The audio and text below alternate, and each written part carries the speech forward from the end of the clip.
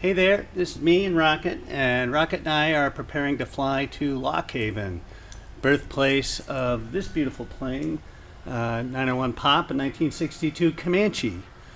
But just to make it interesting, we're going to fly in this plane, a 1946 Air Coupe, in part to pay tribute to the 100th anniversary of the Airmail service.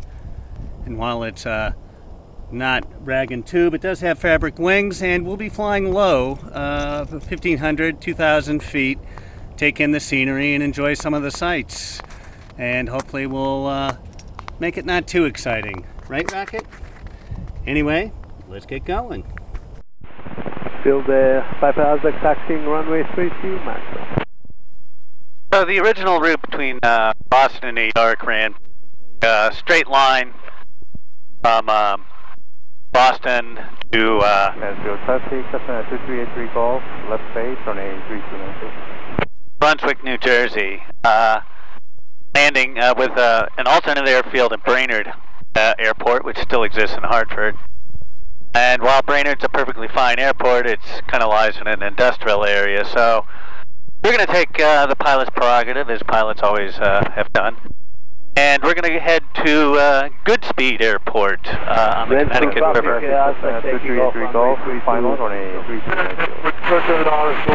It's a scenic little airport, has a lot of history of its own. And from there, we will then fly back to get back on course. So, we'll talk to you in a bit. Rock Island traffic, red Cessna.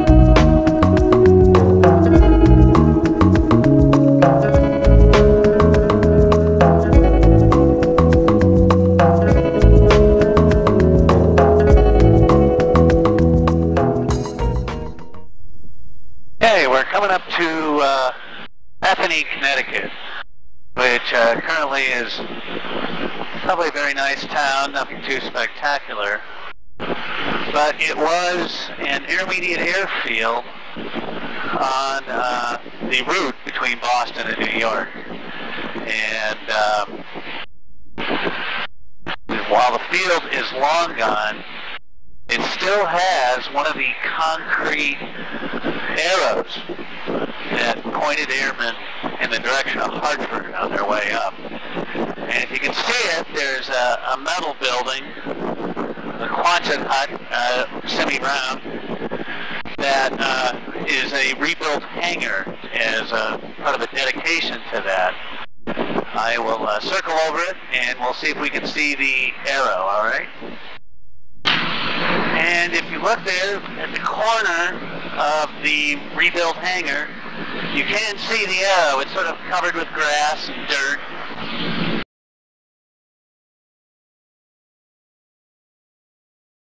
But it is there.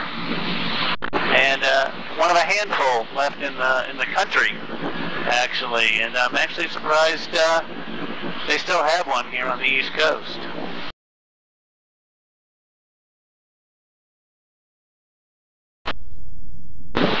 Well, I'll go back around. We'll take another look. New York, 513 Charlie Delta request. There's the hangar. Just to the left of it, the arrow. It's sort of got a box on one side, and the point, tipping, pointing up towards Hartford.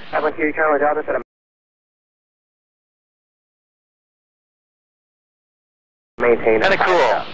Detroit Delta out of 7. And actually, it's still listed on the map as Bethany Airport. And you'd be hard-pressed to try and get a plane in there now.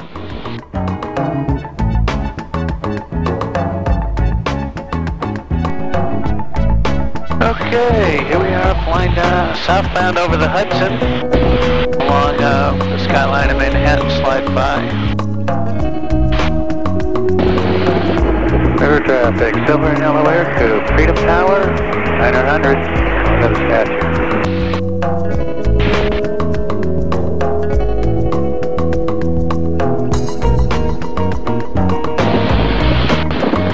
And Silver and Yellow Air to circle the statue, 900 feet, counterclockwise.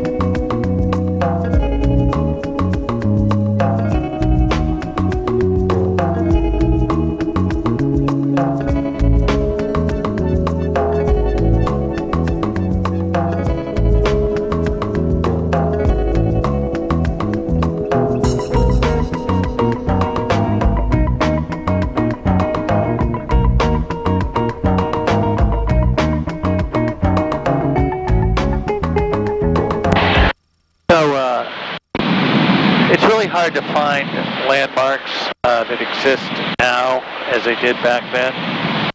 So we're flying along a thing called Penn's Creek here, and they're looking for a big covered bridge. I don't see a big covered bridge. I see a regular bridge that goes over the creek. Maybe that was where the covered bridge was. It's very hard to say, but this is Penn's Creek, and we're sort of flying along between the ridges, and it's, again, really hard to imagine these guys flying along this, struggling to find landmarks, when the world looks like so different, almost indistinct in a lot of ways. We'll keep flying, and if I do see a covered bridge, I'll clue you in. In the meantime, I'm just maintaining heading, headed across ridge to ridge, and they say, or at least my ForeFlight says, we should be there in maybe 30 minutes. Okay, we're here at the end of the runway at Beltsville. We're going to be departing for Bellafonte. Had a fine night, a lot of very friendly people, and the kind of place you'd like to come back to. You fly along and get a sense as you can sort of go from ridge to ridge, from valley to valley, just how harrowing it must have been way back when, especially if like the tops of some of these ridges were obscured by clouds. Because, and you look, Pennsylvania is pretty wild. I mean, there is not a lot to civilization to go down into if you were to lose in power over one of these ridges. So, I think I understand it when a lot of these guys were more afraid flying the Airmail than they were doing air combat in World War I. So, I don't know, gives you a new respect for them. Okay, we're going to let you see the final approach here into Bellafonte. A once famous Bellafonte now, which has sunk into obscurity. But here we go, third final.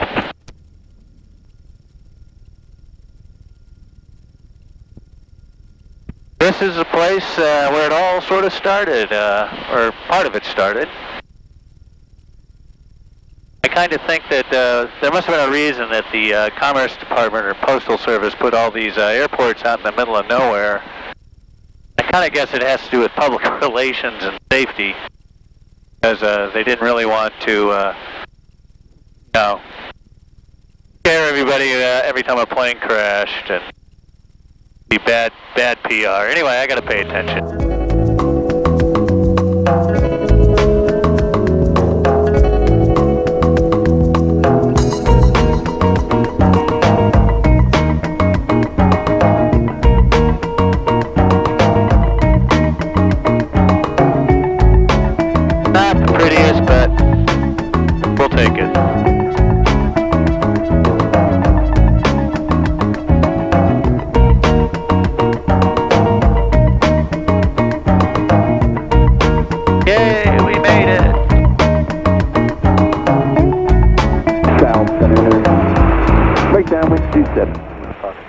Alright, so we're off of Bellafonte. One bit of news is I encountered a slight technical issue on the ground at Bellafonte, and that my oil dipstick had come loose and somehow become broken.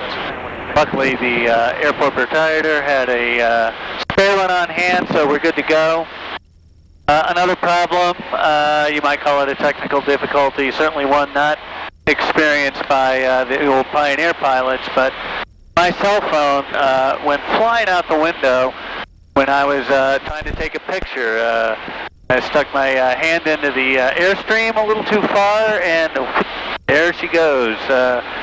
I have a picture of it sitting somewhere in a forest along one of these ridges. So if anyone does find that, it'd be great if you give me a call. Had some nice pictures on it, among other things. So right now we're on to Lock Haven for the Sentimental Journey fly-in. Rocket's back into his position, sort of curled up in my lap. So I will be back in touch. Hey there, we made it back safe and sound, but as so often happens in aviation, things didn't work out quite as planned. After losing my phone over a ridge on the way into Bellafonte, I landed, I put fuel in the plane and checked the oil, and the oil filler cap would not stay seated, and no matter how much I tried, I couldn't get it to secure itself. So whether it was one of the tabs was broken or the gasket didn't fit, I'm not sure, but the proprietor of the place, a guy named Jeff, goes, "Oh, I have an engine sitting in my hangar that for a plane that I haven't put together. I'll lend you that dipstick, and you can use it and just send it back to me when your trip's over with." And so we put it on, and we both gave it a tug, and it seemed seated, and I flew on from Bellafonte to Lock Haven for the Sentimental Journey fly-in. And once there, I parked, I met a friend, we had lunch, and after registering and paying my entry fee, I walked back to the plane and was beginning to unpack when a neighbor came up and said, "Oh, where are you from?" And I say, "Oh, I'm from Boston, Massachusetts." He goes, "Oh, the weather's changed there for tomorrow." And sure enough, between the time when I had my phone that morning, when it was forecasting partly cloudy skies for the next day, it was for low ceilings and IFR. So Rocket and I had to pack things up and head out. I needed fuel, and the air show fuel trucks were running way behind, so I decided to just fire up the plane and head to nearby Williamsport to get fuel and then head on home. As it turns out, after taking off, landing at Williamsport, I was marshaled into a parking place, and the line guy goes, "The side of your plane is covered with oil." And it's like, that was a surprise to me. We opened up the engine compartment, and the oil filler cap on the borrowed cap had come loose and was still in the engine compartment, but about a quart of oil had spilled out of the compartment and all along the side of the plane. So while I was wiping down the plane and one of the line guys was taking care of Rocket, the mechanic worked on making the putting a new fresh gasket and working on the tabs to make sure that the oil filler cap would stay secured. And after that was done, I took off, and 3.5 hours later, Rocket and I landed here safe and sound. And kind of as an interesting side note, had I gotten gas at Lock Haven and continued flying with the loose oil filler cap, I might have ended up like my phone on top of one of those Pennsylvania ridges. So it's always interesting about how things work in aviation and things like that. You try not to think about too much, because if you did, you'd probably quit flying. But overall, it was a successful trip, and Rocket is a very good co-pilot and good company, and I think we have a future in this. Anyway, thanks a bunch, and see you soon.